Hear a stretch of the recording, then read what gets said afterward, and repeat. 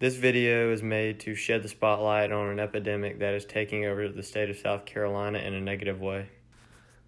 The problem at hand is the accumulated trash that ends up on our roadsides, land, rivers, and in the ocean in South Carolina.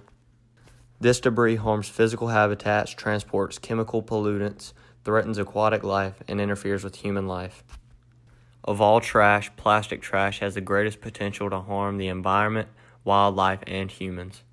Out of all 50 states, South Carolina was reported to be the fourth worst in the nation when it came to littering. All of these staggering stats should set off an alarm to the state of South Carolina, and people need to realize that there should be a change made. By taking the initiative of this program, we can diminish the rising numbers of trash on the roadsides of South Carolina. A great way for South Carolinians to put an end to the littering epidemic would be to take the initiative of the Adopt a Highway program.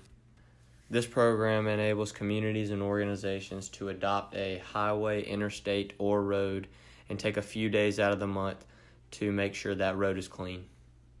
Not only does this initiative help the environment, but it also helps the people and communities of our great state.